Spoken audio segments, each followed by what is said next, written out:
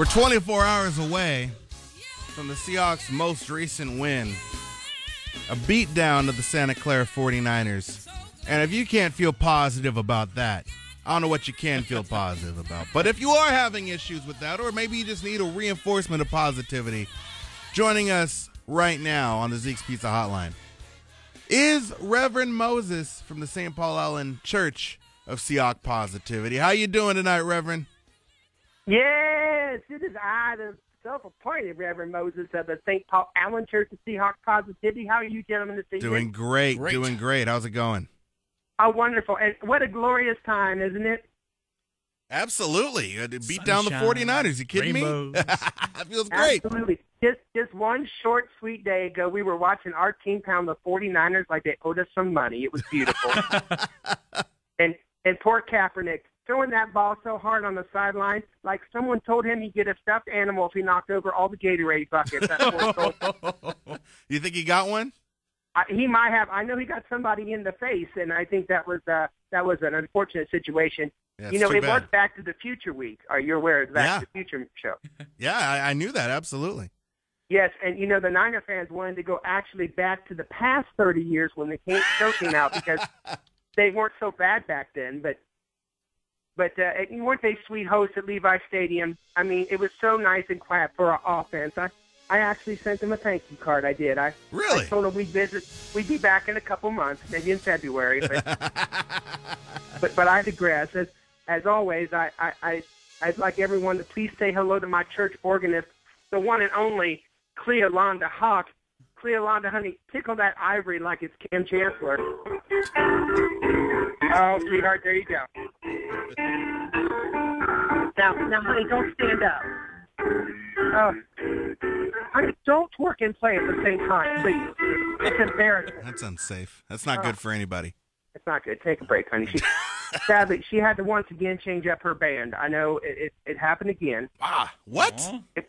Well, it's all fun and games with scary pranks this time of year until Cleolanda scared your new guitar player. It's so bad he might never come out of the coma. It's really sad. Look, I told her, I said, look, he does not want to see your milkshake bring all the boys to the yard, but she did not listen to me. And now that poor sweet man is barely hanging on to life. We pray for him. Oh, boy. But she did, of course, find a new guitar player and a new band.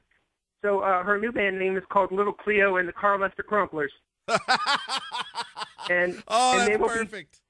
And they will be playing at the Smoking Lizard Bar and Grill this weekend. And if you go, don't look anyone directly in the eye. I think that's all I have to say about that. I'm concerned, Moses, because Cleolanda Hawk, if she had that effect on her last band member, Carlester Crumpler, that's a former Seahawk.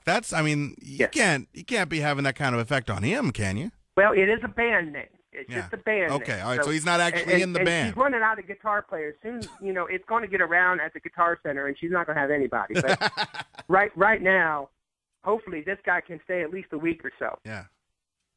Friends, I am so glad to be once again joining you on the airways today as we celebrate a glorious division victory against a team, well, none of us really care for that much. An NFC West showdown that became a Seahawk throwdown. But as we celebrate, we cannot rest. Just because there's no Seahawk football this Sunday does not mean it is time to take a break. For Seahawk Positivity does not rest. It continues to rise and create a glow that we can all bask deeply in, a glow so bright that it kept some of those 49er fans home Thursday night, apparently, on NBC. I understand. You can DVR Heroes Reborn and Blacklist, but then you have to pay off your smartphone till Friday to avoid spoilers, and 49er fans can't have that. I get it. No, I understand. Yeah, they watch NBC because NBC is like their team. It stands for Nobody Being Champions, and that's what's going to happen to them. I'll draw you a map later. Either that or the Niner fans were there, and they were disguised as empty seats. Halloween is just right around the corner. I don't know. But I do digress. We will not stop. We will not rest. We do not take a break. We are 12s. We are not 49ers, or more accurately, 9-to-5ers, I guess. We stand tall in the warm glow of the power and feel its glory always, because the power of Seahawk Positivity never rests. Gentlemen, can you feel the power and the strength of Seahawk Positivity as it rises up from you? Can you feel it? Yeah, I can feel it. Yeah. That's not the burritos now. This is Seahawk Positivity. I want you to close those eyes and feel that power. Go on, close them. You're safe. Keep one hand on that phone, though, and the other on your money. And you got to keep your hand on your money and your money in your hands. And as always, if you're driving down the road listening in, now don't be silly. Keep those eyes firmly on the road ahead where they belong. We love you. We want you to be safe. Now, if your eyes are closed, if they can be, and you believe in the power of Seahawk Positivity, let's hear I'm in, not so loud. I'm in. Yes, and if you believe in the power to continue to guide us down the road to the promised land, let's hear it I'm in, not so loud. I'm in. If you believe the power to continue to shine brighter than ever and stronger than ever and take us back down to Levi Stadium in February, where God willing they're going to fix that terrible turf they have, let's hear it I'm in, not so loud. I'm in. Yes, that is the power, my brethren. Open up those eyes and give thanks for the power of Seahawk Positivity. No football this weekend doesn't mean it's time to rest. It means it's time to be even more vocal in spirit. We're loud and proud, my 12. Rise and be heard, my brethren. Rise up in your minds, your bodies, and your voices into the one true power to lead us to the promised land. Cleolanda, put down that funny-looking cigarette and play us off, honey. This has been your self-appointed Reverend Moses of the St. Paul Allard Church of Seahawk Positivity.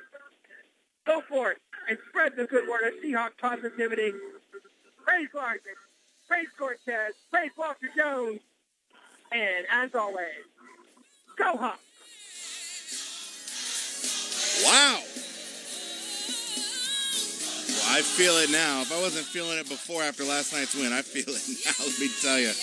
Cleolanda Hawk with the Carl Lester Crumpler Band.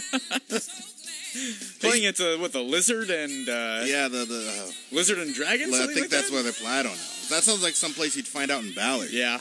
That was fun. The Reverend Moses was spot on, though, about that turf. Oh, yeah.